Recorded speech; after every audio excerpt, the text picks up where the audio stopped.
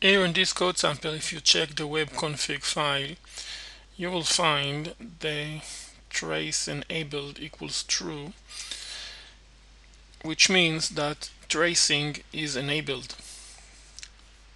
We can then, for each and every web page, specify whether we want the tracing to take place or not.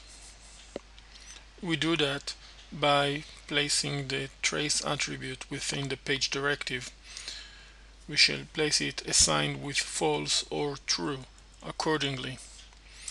Well, here in this code sample, if we check the output, we shall see that a part of the expected output from that very specific web page, we get something else. We get data, detailed information about what happens here. And when I press the button and there is request sent to the server and then a reply returns back to the web browser, we can track and see exactly what happened, and if there is any bottleneck, we can identify it. We can also see the exact